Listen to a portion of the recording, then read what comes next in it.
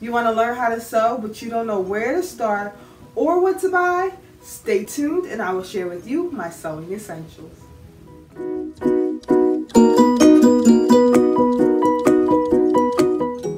Probably the most essential thing you will need when learning how to sew, you guessed it, a sewing machine.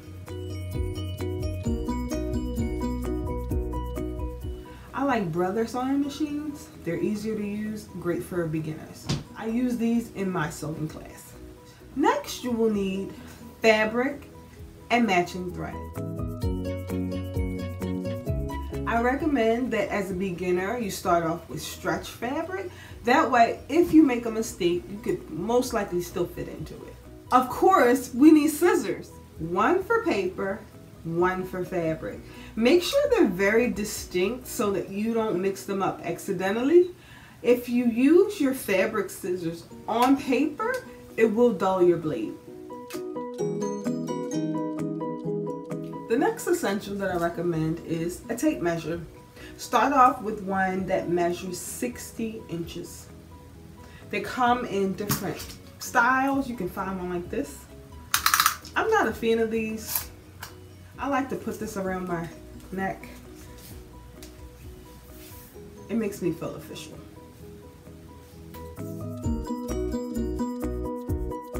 Next, you're going to need tailor's chalk.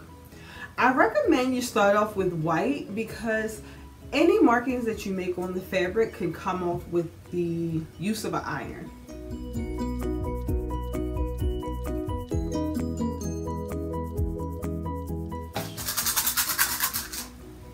Next up, pins. I love the pearlized pins.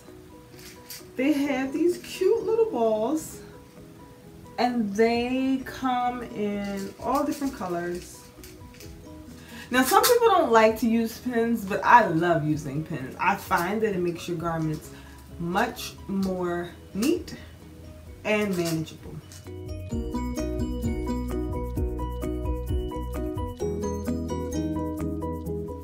If you're able to buy a new machine, I recommend that you do. They usually come with a guide on how to thread it, as well as a number of accessories like a hem foot, extra bobbins, and a zipper foot. This pack also comes with my next recommendation, needles. In this pack you have your standard needles that go with this machine, as well as a twin needle. Now, a twin needle is getting fancy. We're gonna get fancy, so you wanna get a twin needle. You can also buy additional needles. Universal needles will do just fine.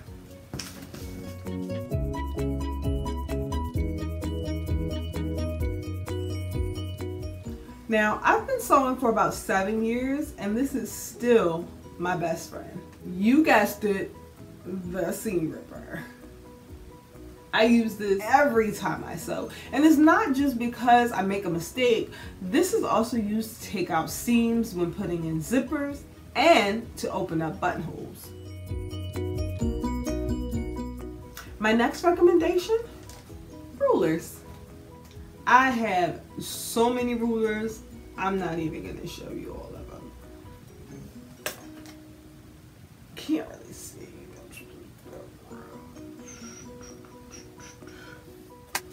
Out of all my rulers, the one I use the most and is my favorite is the yardstick.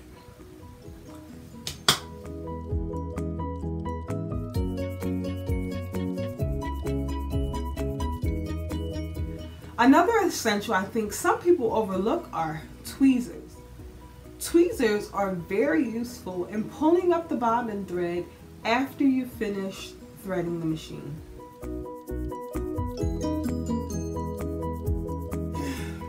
And last but certainly not least, to house all these essential sewing recommendations is a sewing box. Now, I recommend you get this from Joann's. They tend to have coupons, and I got this $40 box for $20. And I love it. I've had it for years. Still holding up.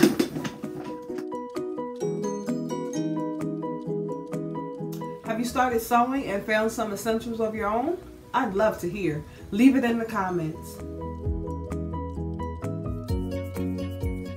I cannot end this video without acknowledging this special day. First of all, this is my very first YouTube ever. But more importantly, this would have been my mother's 62nd birthday. I couldn't think of a better way to honor her and her legacy.